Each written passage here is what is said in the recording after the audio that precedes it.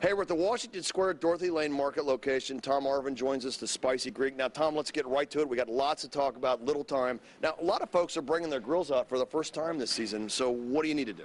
The best thing to do, most important thing, make sure your grates are clean.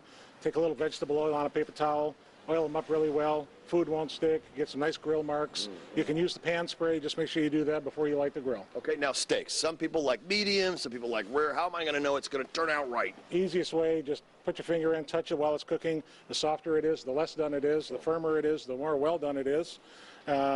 Most important thing, make sure you take your steaks or chops or roast, whatever you're cooking, let them rest for 5 or 10 minutes before you slice them so you don't lose all your juices. Okay, look at a chicken and you got the shish kebab going on there. And folks, it looks intimidating, but this is easy, isn't it? And we got to talk about your spices. You were on our show months back, but you came up with the spices. They're great, folks. We're going to tell you how to get these spices, but do I spice before, during? When do I do it? Actually, a little bit of both. Most of the times before.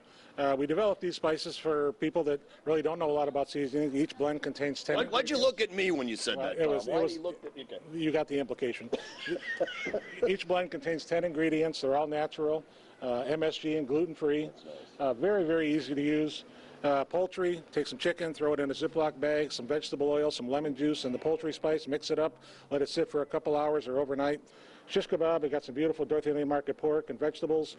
Got a beautiful ribeye steak, some fresh zucchini and squash and portobello mushrooms grilled. Just brush them with a little olive oil, sprinkle some vegetable seasoning on. This food is just so great on the grill. We can get away from the dogs and the burgers a little bit. It's just so easy to do, and you know, people are a little intimidated doing some of these items, but it really is very, very easy to do. Tom, thank you very much. WDTN.com, click Booker's Beat for more information, or you can get the spices at any Dorothy Lane Market. They're at each Dorothy Lane location. Happy 4th of July to you, young man, and we appreciate it. All right? Jim Booker, 2 News on your side.